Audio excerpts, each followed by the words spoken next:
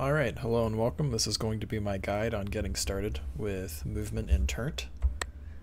So, when you boot up the game, you will get a screen that's at least similar to this. As a disclaimer, I am on the alpha version, 0.3.1, so all content is subject to change. So some of this stuff might not look the same by the time you are seeing this or playing the game. So, to start off with, let's review options. You have 4 tabs here: player name, sensitivity, crosshair scale, crosshair color, standard HUD stuff. My sense is 2.5, 0.5 crosshair scale, other stuff like that. You can also choose whether or not you see other players when you're playing online. So next is video, pretty standard graphic settings. Audio, just master volume for now. Controls. Now, this is all going to be subject to your own what you're personally used to. All of my controls so far are standard except for mouse 2 for jump and shift for crouch slide. That's about everything options wise as far as this version of the game goes. You can set these to whatever you want. Now, to boot up a map, at the time of playing the game, servers are currently offline, so clicking play online won't actually do anything. So by the time you're playing this, they might have changed it so that if you're playing offline, your leaderboard times will not be saved. But by then, hopefully they've implemented a way to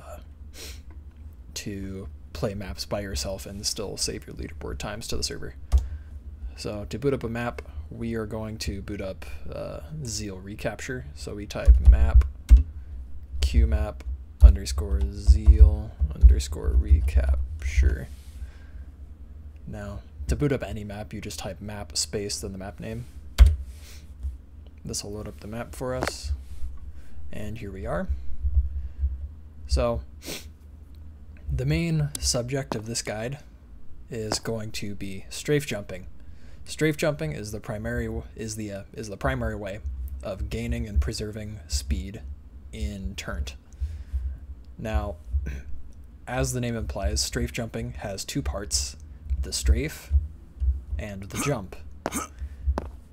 Now, to start with jumping, you can either hold jump or press it individually each time, but what's important is that every time you hit the ground, jump is being pressed before and during your contact.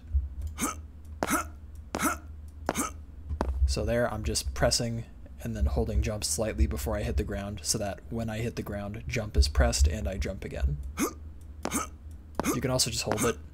You can do that.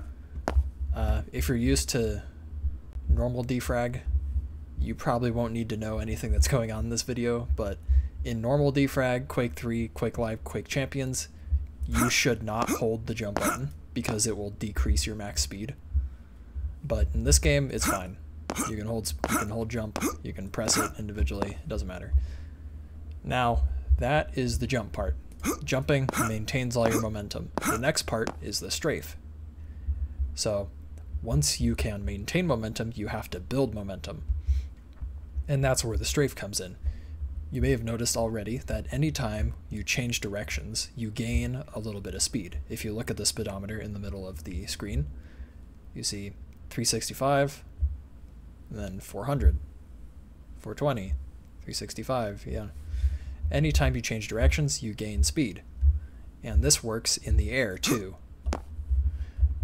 Now, if you can build momentum while you're in the air, and you can preserve momentum by jumping repeatedly, you can pretty much indefinitely increase your momentum in a straight line by jumping and strafing. Like that. That is the basics of a strafe jump. You move, you jump, continue jumping, and strafe to build momentum. Right there, I'm just holding W and A. You can also do it by just holding one key. Now, you can actually do this in any direction.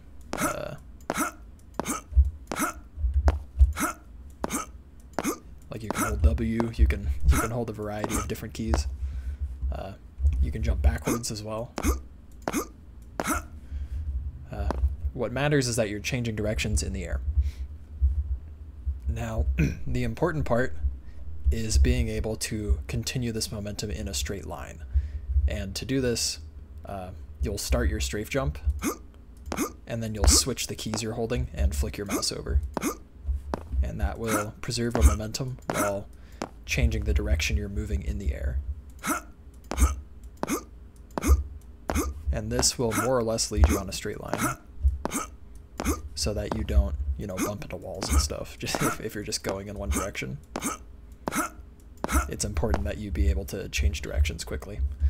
Now, you can do this either with W and A or W and D. Like, for example, this is WA, WD strafing. Now, you can also do it with A and D. There's changing directions with A and D. Now, an important part to figuring this out and building speed optimally is this big green bar in the middle of the screen. This is called the CGAS HUD, or the Camping Gas HUD, and it's basically a visualization of the optimal crosshair placement to build speed as quickly as possible. So, for example, when I'm in the air, as long as my crosshair is in this green bar, I will be building speed no matter what. The closer I am to the right of the green bar, the faster I'll build speed. So, for example, I build speed quickly there, but I build speed slowly here. And if you're outside the green bar, you don't build speed at all. You just slow down. So it's important that you optimize your strafes, no matter which keys you're using to strafe.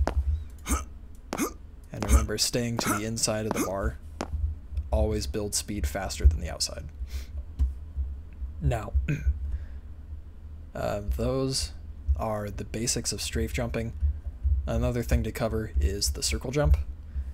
Now, when you start out, the primary way you're going to start your runs will probably be a circle jump until you get to the point where you can do crouch sliding pre-strafes. So a circle jump is basically when you're grounded, you can increase your speed to a certain point. It's like 480 something. Yeah, around there. And the point is that you strafe until you hit 480, and then you jump. And this gives you a more instantaneous burst of speed than if you were to just jump and then hold two keys.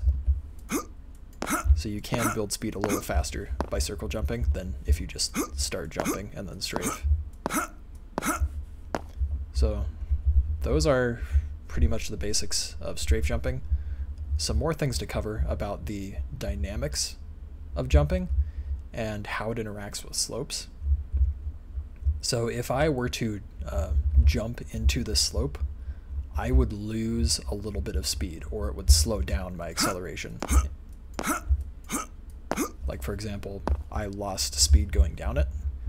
The reverse is also true, where if I jump here, see, I got a little boost from jumping a little bit of extra distance and then springing off the bottom. You can use this in your runs at certain points. For example, you might come to a place where there's a small ledge and you want to boost yourself up over another obstacle. You can, straight jump, and when you hit it, you can use that vertical height you gain and then jump up to get over whatever obstacle you need to go over.